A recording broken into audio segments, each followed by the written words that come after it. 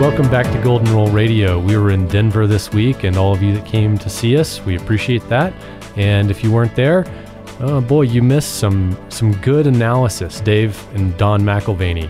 And we're going to be doing another tour coming in October, November, more to the Midwestern states and Eastern states. So be on the lookout for those dates. So each week, you know that we categorically tend to focus on things like the central banks and the U.S. dollar and the metals prices and all that. So if we take a step back and provide you sort of that bird's eye view this week, and we start with the U.S. dollar, guys, where would you go? Well, I thought we had about 2 more points up from 102 to 104. So short term, I did think it was going up. And it almost got to 104. And we did almost get to 104. So, but yeah, the dollar down 10% this year, along with how many other currencies? I think about all of them. Yeah, and that's the whole thing about the currency markets. All fiat currencies are declining. And that's what you have to understand is over time, you're losing purchasing power regardless of the currency that you're in, right? But they're all declining at different rates. And so you see this dollar index fluctuate.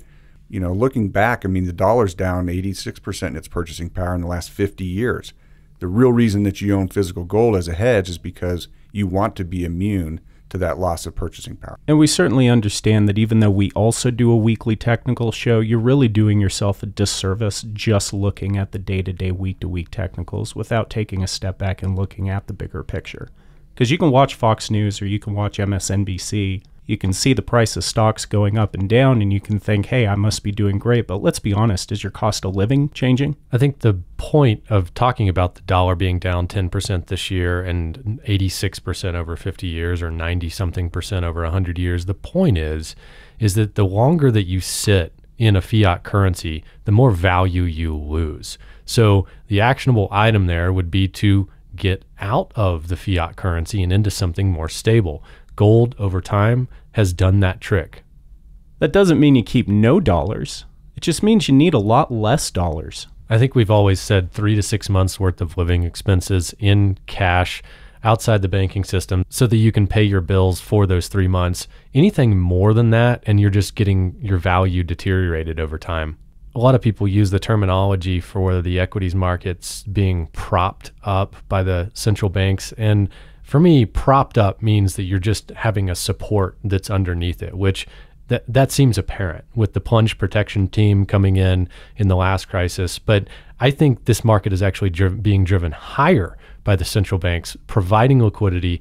Actually, central banks, the Bank of Japan, Swiss National Bank, actually going in and buying significant amounts of equities. That's what's driving the market higher. So when they stop doing that or when they decide to get liquid, that's when I think we actually roll over with the equities market. And they're already talking about trimming their balance sheets, right? I mean, their balance sheets have grown substantially, quadrupled in the last 10 years. So they've added $1 trillion just in the first quarter of 2017 alone. So at some point, that game must end. To your point, Robert, again, listener, diversify. Yeah, one of the Federal Reserve's mandates is price stability. Well, we all assumed the price stability was the price of goods and services and things like that. That seems like a legitimate way of addressing price stability, but I think that mandate has actually been price stability into the equities markets. And the assumption is that the market's going to continue going higher. Well, that price stability to continue to rise those prices, I think that is their new definition of price stability. So when you look at the upside potential in the equities market at this point, paling in comparison probably to what the downside potential could be if we see another type of crash like 2008. And again, we've talked about these technicals for months now on the show. There's a number of reasons why you should see the same type of correction we saw in 2008. Wouldn't you like to get out before the 50% drop this time and put yourself into a more protective position so that you can get back into the equities at a much more favorable price? One example is from yesterday. I was doing a consultation with a lady and her husband, and she had a 401k that she'd already left the employer, and the 401k was sitting there in a fund that had a target of, I think, 2030, so 2030. And in that fund, she didn't know what was there.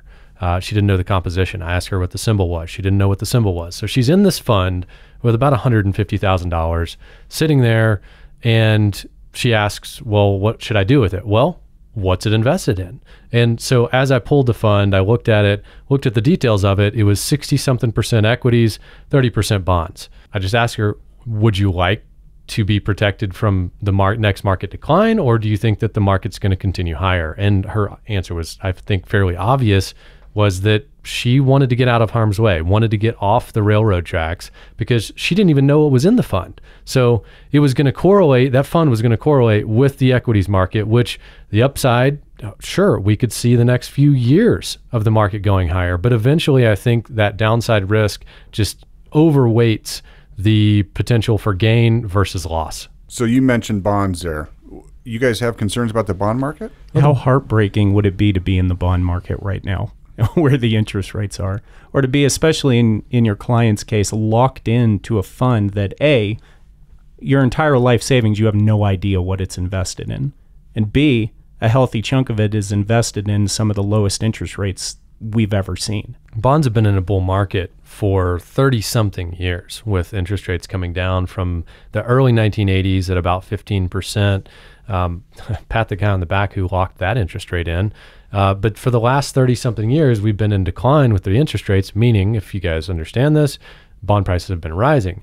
That is a long-term cycle. And it's been probably 7 or 8 years now where the bond market has been continuing to kind of eke up, inch up, melt up, however you want to say it. And eventually, I think it goes the other direction. And I just wouldn't want to be sitting there in a retirement fund that says you're going to retire in 2020, 2030, whatever the number is. Look at what makes up those funds, and it's a mix of equities and bonds. It's incredible. I think the number of people that own bonds and don't even know what a bond is immeasurable. And to me, it's the biggest bubble in history. You know, it's valued at over 100 trillion. All it takes is one domino to kick off. It could happen in China. It could happen in Europe. It could be here in the U.S., but it will have a global effect when the bond market starts to flip over. And it did. It topped a year ago. I mean, we're seeing in the U.S. market interest rates start to climb. The bond market topped a year ago. What are you doing? And just to note, the Fed doesn't actually control the interest rates on the bond market. They can control their lending rate, but they're not controlling the actual market rate. The market always wins. The central bank might think they're in control, but the bond market will dictate. In 2008, as Bush was leaving power, we had our first bailout. If you guys remember and look at the timeline, it was actually under Bush that we first did the first emergency bailout. TARP. Then we had another bailout. Then we had another bailout. And there may be too many for me to even list and be accurate about it. But then you had the Federal Reserve enter into a policy that was exactly what the Germans did, which caused the Weimar Republic and crazy hyperinflation in that country. There are other examples throughout history where the same type of thing happens. Basically what it is, it's the biggest Ponzi scheme ever. It's where your own government central bank prints money or creates money out of thin air by hitting a few numbers on a keyboard and hitting enter. That's how they can create trillions of dollars. They did that to buy the government bonds. And so now that Fed balance sheet is bloated with this stuff. Bonds, it's bloated with it. And it's sitting there, and they're talking about trying to get out of these bonds. They're trying to unwind those positions that they took on. How are they going to do that? Who's going to be buying those bonds if they try to sell them into the marketplace? What's the nature of how markets work, right? Buyers have to equal sellers. So if you have way too many sellers, like in the case of the Fed trying to get rid of all these bonds, and not enough buyers to offset it, you have to drop the price till you have enough buyers to offset it. So I have been asked the question before, well, if they issued the bonds and they own the bonds, can't they just get rid of the bonds? I think they could. Just delete them right off their balance sheet. That's been, I think, probably talked about. But what happens to every other bond that's part of that market if all of a sudden the Fed can just both create and destroy whatever they want to? It completely illegitimizes everything else within the bond market. So it's kind of a terrifying thought, especially when you think of who owns the majority of American debt right now, China. The rest of the world knows what's going on with this game. I mean, the Fed has created this game, right, for the last 100 and something years. They've purposely created this environment. And now they're talking about trying to unwind their positions and all this. The rest of the world sees it. And if you're going to do that type of behavior, which I think is just immoral, but it's a totally different conversation. Proverbs says something like an unequal balance of measure is an abomination of God. Well, what do we have with our monetary system here? We have that unequal balance of measure. And here we are with the rest of the world seeing it clearly, and it delegitimizes the whole system, which is the Federal Reserve, which is kind of the whole United States government's plan. It delegitimizes that, right? I mean, who's going to trust that environment? Who wants to hold on to a piece of paper that is being just gutted? So Miles, you brought up debt. You mentioned debt. Let's focus on that for a little bit, because that is the elephant in the room, right? When everybody's looking at the stock market and they're looking at interest rates and they're looking at the currencies, it's, to me, about debt. And we have a total global debt of over $225 trillion, right? Which is 325% of global GDP. Wait, one more time. 325%. So it's 3.25 times what the entire planet creates on an annual basis. That's our right. debt. Our debt. I think it'd still be bad at like 32% more than what we create. Yeah. Okay. So let me ask you this. What if you added up your mortgage and your car payment and your monthly living expenses and your kids' college expenses and retirement and insurance and everything else? Oh, you forgot savings. You gotta try to save some money at the same time. No, there's no savings in this. This is debt. So what if you added all of that up and you said, okay, I owe 150 grand a year, but I only make 40. There you go. How come you can't keep just delaying that, but the federal government can? It's a burn rate. Your burn rate is way too high relative to what you're bringing in. And every central bank and every government is seeing it. Look, the reality is every government is broke, right? And that's why you're not going to see aggressive rate hikes. You're not going to see interest rates. You can't afford an economic downturn or any further stagnation, because the debt service that they are facing on the debt that they're sitting on is already insurmountable. And it doesn't take much when you're at a 1% interest rate and all you do is hike to 2%. Do you understand that your debt service just doubled? What if your credit card company came and adjusted and you had a 10% interest rate and all of a sudden they flipped it to 20? What does that do to your monthly budget? Well, and the terrifying thing with debt is whoever holds it last loses. So the question really ends up being, over the next couple years, who's the last liar in? We're poking the bear. Russia's poking back. We're not innocent in this. We sit there and raise all this concern about North Korea firing off an ICBM.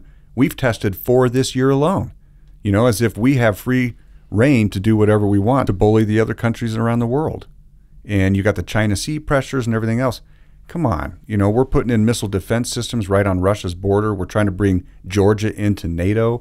What would we be doing if Russia was doing that with Mexico and Cuba? What's this century's Franz Ferdinand? So this would be what, the defenestration of Twitter? Wouldn't it be sad if World War III starts with a tweet? So whether war is the solution, whether war happens or doesn't happen, really is moot. The purpose of this discussion, again, is to point you to having a tangible physical hedge that's portable and it's durable and it's been proven for thousands of years and it protects you, right? So come geopolitical strains, come economic strains that we've been talking about, come financial events, social or political unrest, gold is insurance against all of them. I think this comes full circle here, because we go back to the dollar and you look at 6 months ago, 7 months ago, the dollar was at 103 when we started doing this program. And who wants to accept the dollar at 103 as a payment? Well, okay, we accept it. We take it. We take global trade and you get paid in dollars. And here we are now in August and the dollar's down 10%. So people who accepted dollars for trade, for payment 6 months ago, 7 months ago, might have been thrilled with it. But today, on that water slide that the dollar's on, do people really want to accept payment in dollars? Of course, obviously, we understand the system is set up to have dollars be what we as Americans have to use and much of the world. But as that water slide continues, is that what people want to accept? Well, and with a couple $100 trillion in unfunded liabilities coming out of the U.S., what's the easiest way to pay it off? Pay it off with cheaper dollars. So the reason we bring up debt is just a healthy reminder that as these unfunded liabilities continue to rear their ugly heads and the payments and the bill comes due over the next couple years, the U.S. government really only has one option, and that's to continue to inflate and continue to devalue currency. And when you have hyperinflation, it reaches a tipping point. It's like the old cash in the wheelbarrow in the Weimar Republic. You get hyperinflation because it becomes a psychological event, right? It's not a lack of dollars. There's too many dollars. Everybody gets dollars. It's just that nobody trusts them. To Robert's point, it's like, who wants it? So if nobody wants it, it doesn't matter what you're going to be trading in. And we look at retirement, right? You're talking about all these issues, and the states and the federal government, Social Security's on the brink. States are drowning in terms of their pension funds. Are you really going to put all your eggs in that basket? Gold is guaranteed income in the years of your retirement. There are so many topics that we can address coming into the next 6 months, and we thank you for listening for the last 6 months. We look forward to this show every week. I hope you guys do too. Please give us your feedback, your questions. We thank you for listening, and we have really enjoyed the conversations that have developed from this show. And we look forward to many more. Call in, talk to us, leave comments, email us. We love to engage. So thank you again. Next week, we'll be back with our regular short technical analysis, weekly look at the precious metals and other markets. For Tori and Robert, this is Miles saying thank you again for stopping by Golden Rule Radio. Click the button below to subscribe or check us out at ICA Gold on Twitter. You can also call us at any time at 1-800-525-9556. And as always, thanks for listening. Have a great week.